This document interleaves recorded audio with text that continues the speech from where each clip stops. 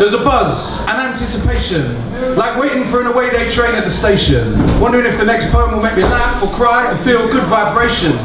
Sometimes they make me feel elation, woohoo! Other times consternation. I like to reflect on my own situation by listening to someone else's perspectives or inclinations. I'm getting nervous now, I'm going to be up soon. Man, when will you call my name? I guess I'm to blame for these feelings I'm about to share, the shame, the joy, the anguish, the pain. It all comes out, sometimes I speak softly, sometimes I shout. Another bout of my emotions, we're all here for the devotions to our words, to our bars in this craft beer bar. Some came on the train, some came in the car, we're dedicated.